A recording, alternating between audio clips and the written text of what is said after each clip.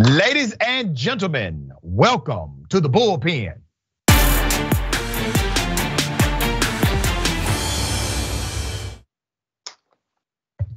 He's back in the Bullpen today. We have Mr. Addison Hosner, commentator, young voice, a very smart guy. He has a BA in journalism, has a JD degree, an MS in negotiation and conflict resolution, and MS in government organizational leadership, and very accomplished guy. So, welcome back to the show, sir. How are you? Well, thank you for the esteemed introduction, Doctor. It's great to be back. Let's get into it. Let's get into it. We're going to talk about the Parental Rights bill from the state of Florida in particular. There are other versions of it in other states, including Georgia.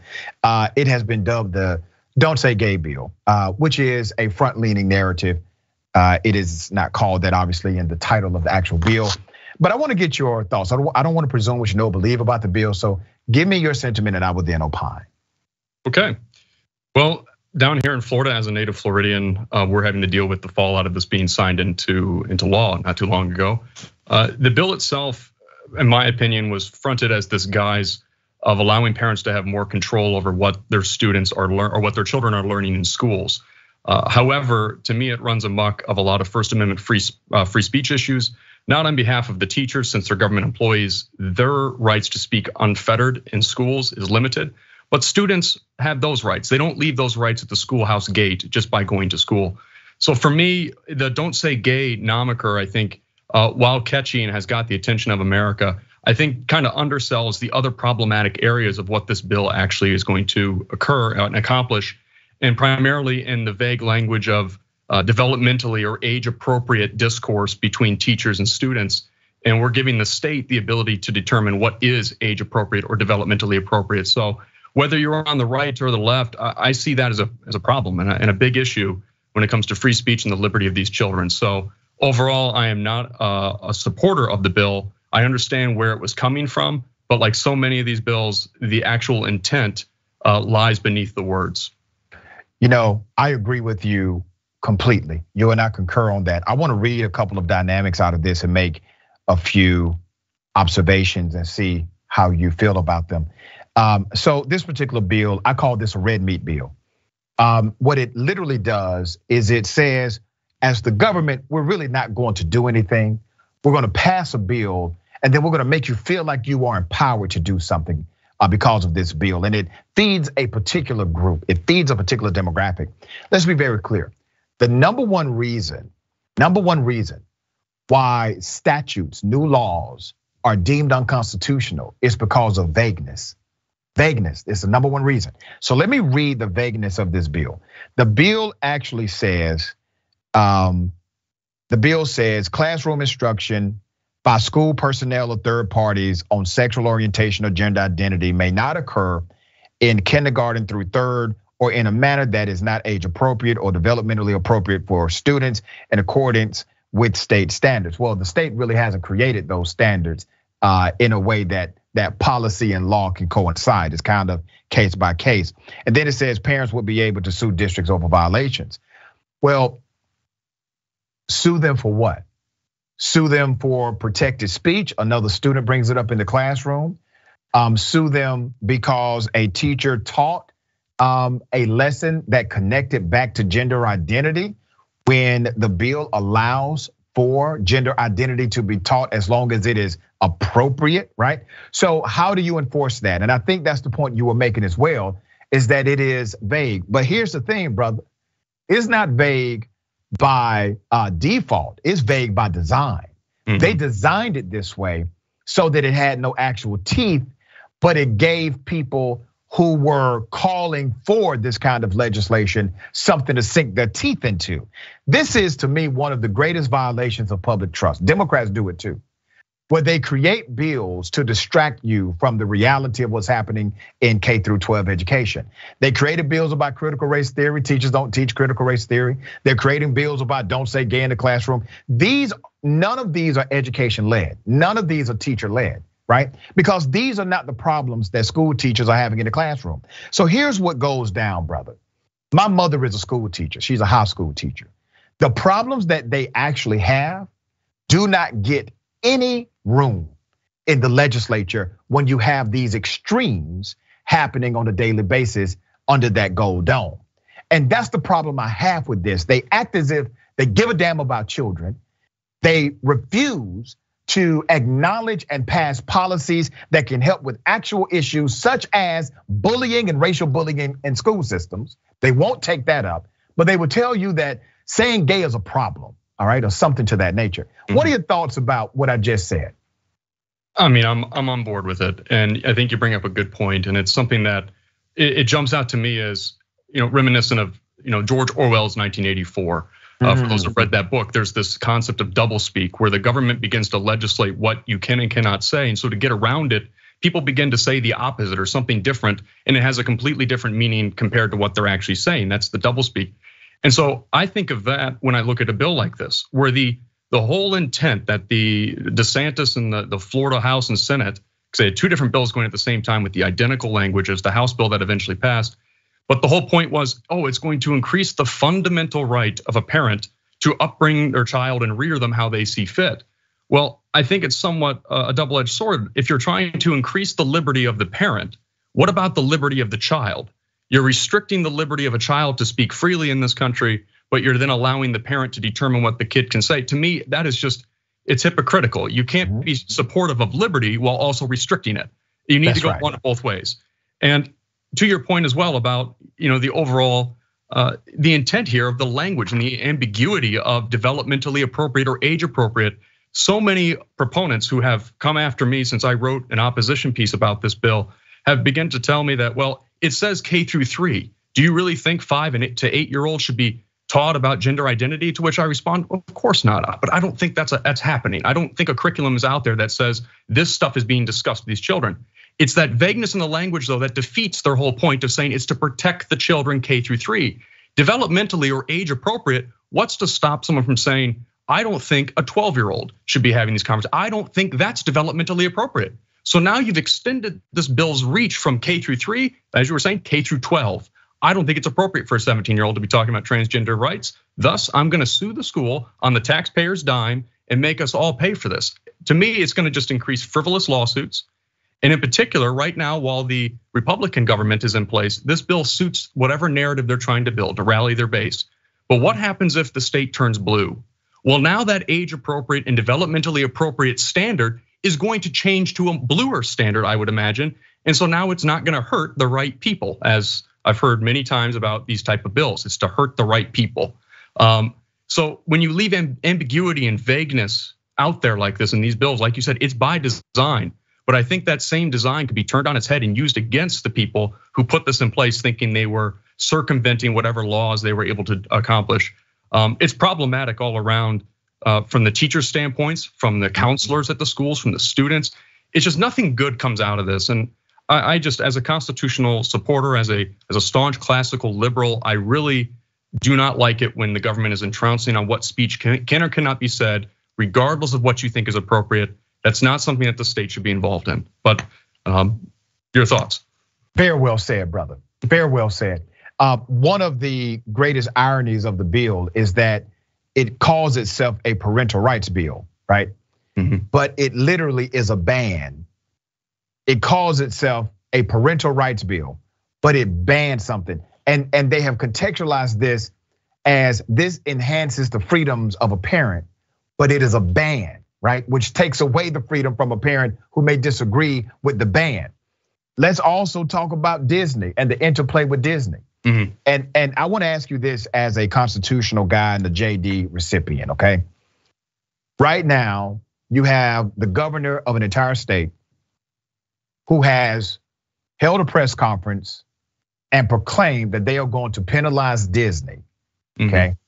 For what? They're going to penalize Disney because of Disney's support of the LGBTQ community and their adversarialness as it relates to legislation they disagree with. Would you not agree with me, brother, that companies like Disney, love them or hate them, they do possess the freedom of political speech? Do you agree with that? Yes, I would agree. Okay. Yeah. All right, I'm going somewhere with this. Since Disney enjoys the protection, more than the comfort, the protection of political speech, which is codified under our First Amendment. It basically says, hey, government can't do anything to abridge that speech. It's protected speech. You can't be punished for this speech. It's protected, right? By Governor DeSantis saying, we are going to punish Disney because we don't like what they've said about my legislation. Is that not a classical definition of violating their freedom of speech, their protected political speech, when the government is saying we're going to now punish Disney because they have disagreed with us by way of their speech? Yeah, I think you're kind of onto a good fact pattern there. And I wouldn't be surprised that if DeSantis and his crew were able to go through with what they are asserting, which is stripping Disney of their independent rights within the state of Florida, I could see Disney attorneys bringing that exact case that you're mentioning. Any First Amendment violation of speech would have to be from the government. And in this case, I think you would have that's a strong fact pattern I haven't given too much thought to, but yes, the way you word it, if DeSantis is using a retaliation and using his governmental powers to silence Disney from being able to say certain things or bring up points in support, I could see that being brought as their defense. I also take issue with DeSantis. I'm located in Orlando right now. I'm about 35 minutes east of the Magic Kingdom right now. If he were to go through with what he is asserting and to really go after Disney, he's going to cripple the economy of this state. I'm not sure what Disney will do. They can't pick up the Magic Kingdom and fly it to Delaware or something, but they can start pulling out their activity. Over 60,000 employees are employed by Disney here in the state of Florida. And I think Governor DeSantis would be a little bit more cautious in what he is saying towards the company that largely is the reason for our tourism industry and a lot of our tax money. So, I mean, in general, I don't like it when any political affiliate, whether it's our executive all the way up at the president, down to governors or congressmen, begin to lash out at people for simply voicing opposition. That is, you're allowed to have political debate. You're allowed to go into the Senate floor and not agree with one another. But when someone speaks out against a governmental bill, well, that's encoded in your First Amendment rights, the ability to protest. And it's concerning all around. And once again, it's about limiting speech that they don't want to hear. And George Orwell, I think, had the excellent quote that just, it's not about preventing speech you don't want to hear from being said. It's the speech you don't want to hear that you need to hear in order to be able to understand, to comprehend, and find a resolution. And in this case, I don't think there is a resolution to the people who want this type of bill. Their resolution is to cancel out and prevent those who dissent from being able to speak. And that should concern almost every single American, regardless of political affiliation. We don't want these things, and as you've seen and we've all seen, they're popping up everywhere. Idaho has one, Texas. I mean, I think multiple states, almost double-digit states, have these new "don't say gay" type bills, and that should give everyone a great moment of pause to stop and think: how much power do you want to give your governments in controlling what can and cannot be said? It's un-American to me. Yeah. Let's talk about those employees, because you're right. 60,000 employees, direct staff members. You have roughly 100,000 when you calculate contract workers, vendors, et cetera. Those are the support mechanisms connected to Disney. So he's willing to punish basically 100,000 workers. That's a dent in a state economy. That's a huge dent in the state economy. Also, 14 economists said if he actually goes through with this, the taxes will rise in Florida by thousands for each person. The latest estimate said every Floridian will pay between $2,500 to $2,800 in more taxes. So you have an expansion of government, you have a First Amendment violation, you have an increase of taxes, but they get to hide behind the notion that somehow they are patriots, when they are literally creating legislation that solves no actual problem that currently exists. This problem does not exist, and they're making legislation over it. And because a company or a person or a group of people dare to say this is a nothing burger, this should not be something we have a legislative focus on, they're willing to use the government to hurt individuals inside of their own state. Now, he's not the only one, brother. Let me take you to Texas. Just a few days ago, the Texas governor signed an executive action where he had his state troopers go out and stop all of these trucks coming in from Mexico. And he said he was cracking down on illegal immigration, right? That's what he said, okay? And by the way, no person is illegal. So he says, I'm doing this to crack down on it. But he didn't have the law on his side to actually go inside of the trucks or check the trucks. It was just a ploy. A trucker ended up calling it out for what it was. A trucker went on social media and said, this guy's new policy is stopping our ability to transport goods. And it was killing the economy of Texas by $100 million a day. Now, we know the governor was aware of the numbers. He was aware of the numbers before the trucker went on social media and said something about it. But as soon as that trucker broke down what was really happening and how it was strangling the economy and said that the governor is doing this for one reason, to maintain inflation, to increase inflation in his state so that he could blame it on Democrats in the midterm elections and maybe ride it out to the presidential. As soon as that thing went viral, brother, the governor came back out the next day and overturned his own executive action, which to me was proof that it was the reason he did it in the first place, all right? So this is nothing new. The state of Georgia did something very similar when Coca-Cola was saying, we stand against the voter restriction bill in the state of Georgia. Coca-Cola came against it. Other companies came against it. Major League Baseball came against it. What did Georgia do? They threatened Coca-Cola with taking away their tax abatements because they disagreed with them politically on a statutory issue, which means, once again, First Amendment violation here, because that's protected political speech. And then members of the United States Congress got involved and started saying the same thing. They started saying, we're now going to implement laws to punish these companies that we don't like in reference to their political speech. So this is not new. So the question is, where does it stop?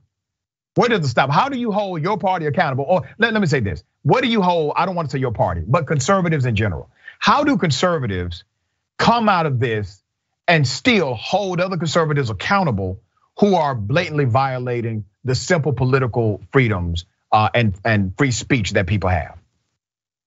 It's gonna start with accountability from the party first, I think, to weed out what is the cancer in the Republican Party at this point. And that's the Marjorie Taylor Greenes, the Chuck Grassley, the types of right-wing politicians that are adamantly throwing this type of, I think it's just aggressive legislation. I don't think it serves the purpose, especially based upon the examples you've given.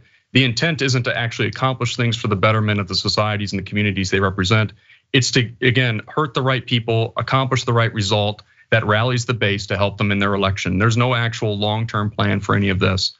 And as far as trying to make the party recognize that, there are a few who have been very open against really the Trumpism that took over the Republican Party. And oddly enough, Mitt Romney has become an ally of that movement within his own party. He's routinely been lambasted by other Republicans for voting against party lines. And I think he voted to confirm Justice Jackson as well.